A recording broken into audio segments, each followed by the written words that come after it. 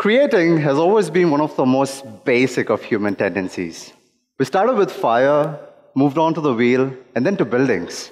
We built so much so that each civilization that has lived in the past could be identified by the structures that were built by them. We've come a long way, from the early Mesopotamian to Indus Valley, to Greek, the Roman civilizations, and then to the more modern built environments of London, LA, and Hong Kong. The very face of our built environments has changed. Gone are the days where as Indians we would run from one construction site to another to collect pieces of brick or rubble to build our towers for a game of 7 stones.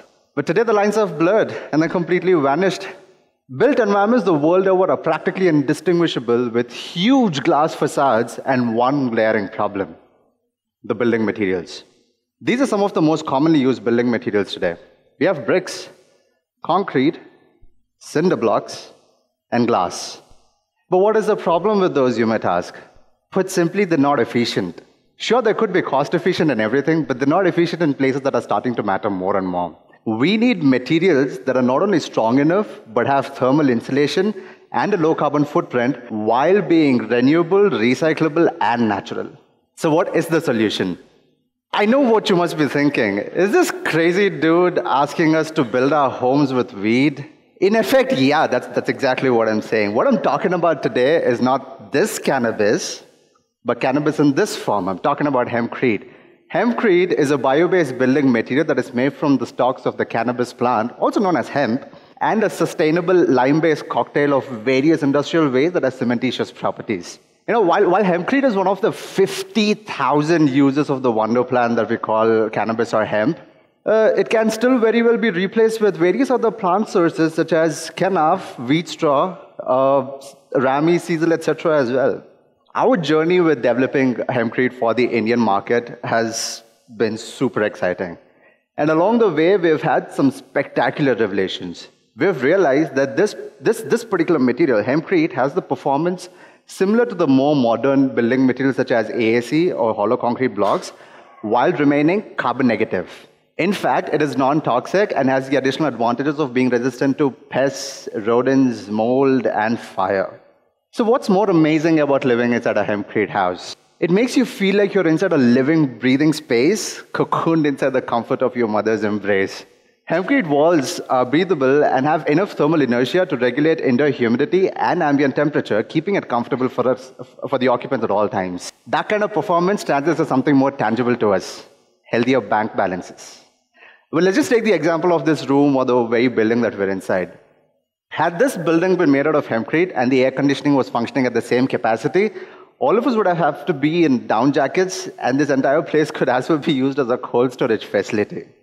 Did you ever realize that everything that we do has a ripple effect? Making our buildings with hempcrete or any bio-based building material is in effect establishing exceptional bio-based built environments with far-reaching impacts. Just the manufacturing involves the utilization of agricultural waste from cultivated crops, enabling a secondary source of income for farmers. That is such a fantastically constructive process. We get to not only improve farmer income by up to 20%, but we also prevent them from burning it, completely eliminating a major source of emissions, of carbon emissions. Now, talking about carbon emissions, the construction industry, despite the global economic slowdown, the construction industry still accounts for more than 10% of global carbon dioxide emissions. And built environments still consume more than 40% of the world's energy. Let's just put this simply. Just the construction and operation of buildings is a major contributor to climate change. Here's the kicker. Remember how I said hempcrete is carbon negative? One of the biggest advantages of bio-based building materials is that they're actual literal carbon walls. The biomass, which is used to produce materials like hempcrete, which basically constitute of about 50% carbon, gather all of that carbon from the air through photosynthesis. This is what's going to wow you. Because of all the carbon capture being enabled by the plant matter, the net carbon dioxide emissions are in the negative values. Let's put this in perspective. Just utilizing a material as amazing as this to create our built environments, we can potentially reverse climate change, we can prevent the polar ice caps from melting, and we can improve the livelihoods of all the occupants, but not just the occupants, but also of all the direct and indirect stakeholders involved. I mean, let's just face it, the human potential knows no bounds. We have tamed the wilderness and converted it into super comfortable, luxurious, meaningful spaces. But in the process, our exploitation of the planet is leaving it in tatters. It's not all bad news, all right? From utilizing sticky rice for the construction of the Great Wall of China to understanding that biomass can be an effective building material, the evolution of our building material is coming to a full circle. Hempcrete may be just another brick in the wall, but in my opinion, it is the foundation for future sustainable built environments and the continued existence of the human race. Thank you.